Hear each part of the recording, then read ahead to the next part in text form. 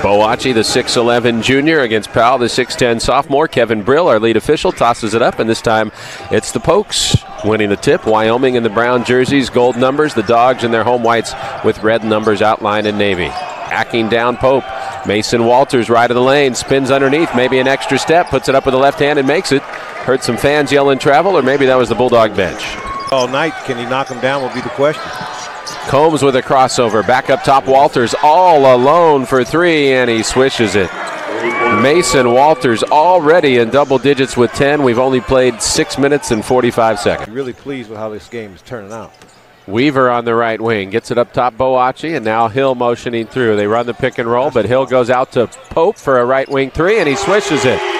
So Boachi was a decoy rolling to the hoop, and Pope drills it from downtown. And working against Isaiah Pope, feeds the corner Griffin, catch and shoot three ball, and Sam Griffin's waited his turn. Now he knocks one in, his first 3 points. Nice. Cowboys match their biggest lead at 13. Bounce pass for Boachi, knocked away by the Pokes, but Pope gets it, has to put it up, a fading 18-footer air ball. Colomario tried the Derek Wittenberg finish and couldn't get it. And the Cowboys shooting 63% in the first half, carry a 16-point lead to the locker room. Here's Hill into the lane, floats it up, around the rim and out. Weaver out of nowhere with the rebound and the putback. Jalen Weaver have an explosive second half. He's got 7, Dogs within 20.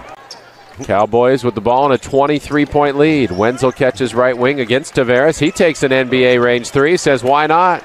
And another high arcer goes in for Wenzel, who's up to 10. I mean, that was 26 feet out.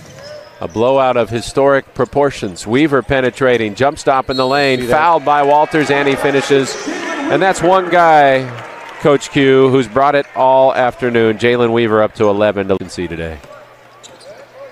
Played a really strong game. Roberson puts one in. The walk-on Court Roberson gets his teammates off their feet. 86-47 Cowboys.